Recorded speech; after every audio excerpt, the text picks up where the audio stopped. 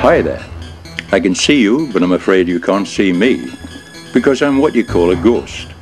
Unfortunately, I'm not a very clever ghost, as I can't get the hang of making myself visible to the living, although I can make myself heard. The people upstairs have allowed me to return to visit my old haunts.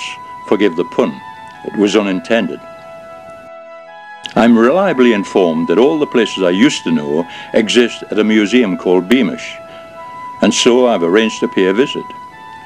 While I'm here, I invite you all to share my memories as I look around, invisible of course.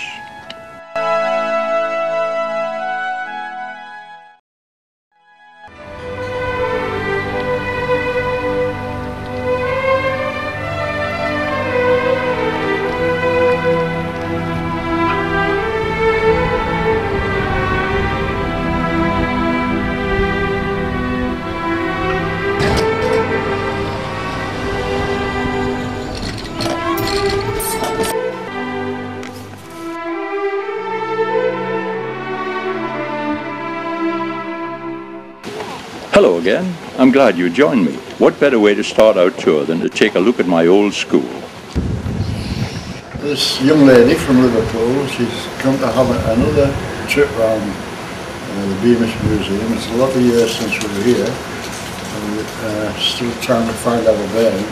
So we're not going down the pit or anything like that. We're just going to the town in the Colby village. Yeah. And do you think it's a good idea to preserve all the old times? Oh, definitely, definitely. It's good for the school children that's out on a trip today. It's good for me. There's no doubt this is my old school.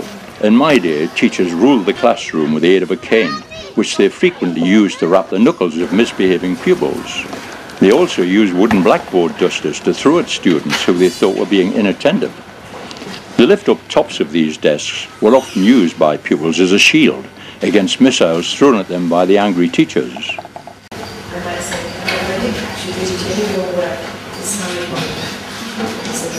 That means getting up at 6 in the morning, probably not finishing work until 8 o'clock in the evening. They might have given you a weekend off once a month, but mainly the children went down the month, always went for 9. You could leave school at 12. So notice in the corridor, if you wanted to leave school at 12, you had to apply to the headmaster, and you would take that. You would if you were a bright boy, you could leave school. But the boys who didn't pass that, they could still leave school if they could prove that they'd been a good attendant. The school provided storage space for hoops, whilst the owners were in the classroom. This is handy. The chapel is next door to the school. Most of the kids I knew had to attend Sunday school, where the teacher often told a biblical story with the aid of picture slides shown by a giant projector, which was called a magic lantern. As we all got a cup of tea and a biscuit, we kids thought it was all worthwhile.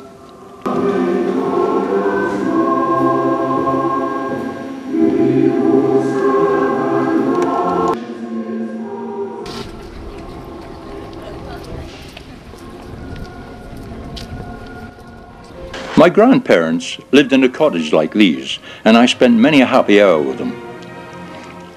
Locking the front door was unknown, and burglaries were very rare. The women were very proud of the way they kept their homes, clean and tidy.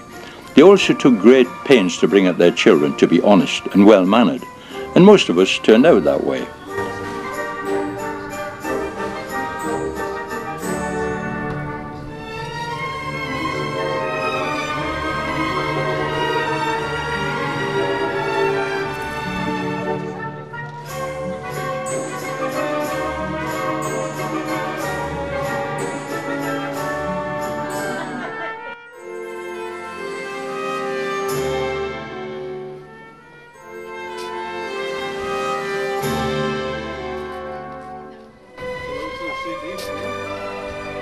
The backyard was where all the washing hardware was stored, tin baths, mangles and the like, and the whole family had a wash in the tin bath in front of the fire.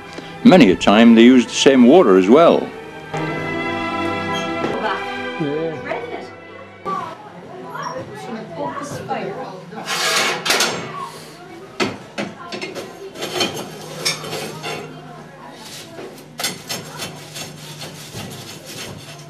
Watching this lady making a proggy mat, or sometimes called a clippy mat, reminds me that my grandmother used to make mats the same way, using old rags, and sometimes she used Grandad's clothes before he'd finished with them, much to his annoyance.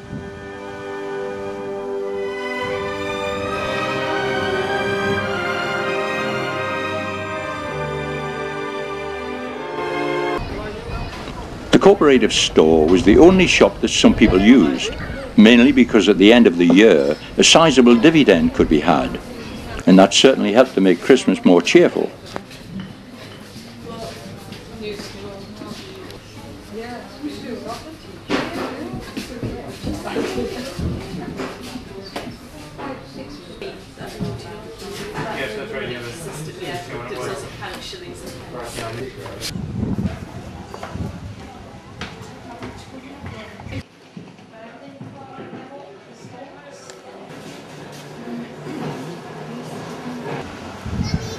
On Saturdays, I and most of my pals ran errands for relatives and earned a few coppers. That's the word for the old penny. With this fortune, we treat ourselves to a tram ride to the local fairground. I remember riding on such a bone shaker which came down Sheriff Hill Gateshead at what seemed a very fast speed. It felt that if you got on with a pint of milk, you could get off with a pound of butter.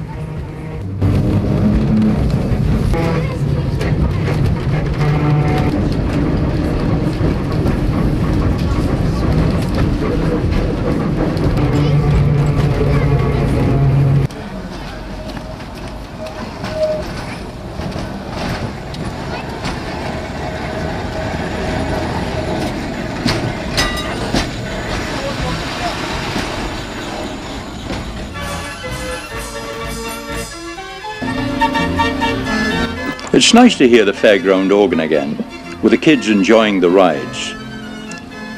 Where I'm from, you get sick of listening to harps all day. I noticed that the prices have changed a bit though. No longer is it the halfpenny on the swings or a penny on the gallopers.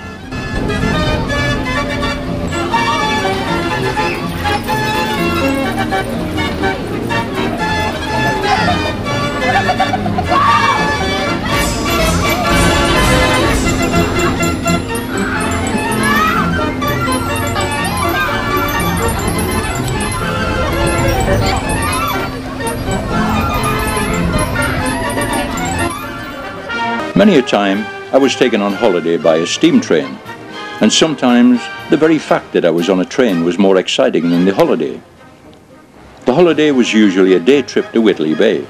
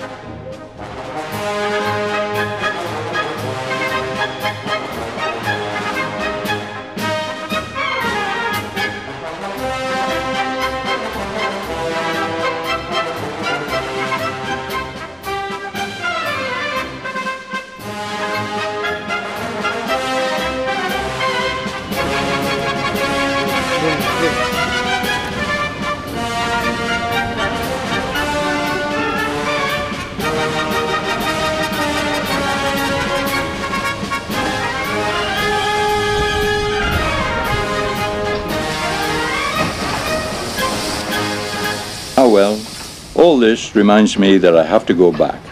Thanks for your company, and I look forward to meeting you at my place, but not too soon I hope. Cheerio!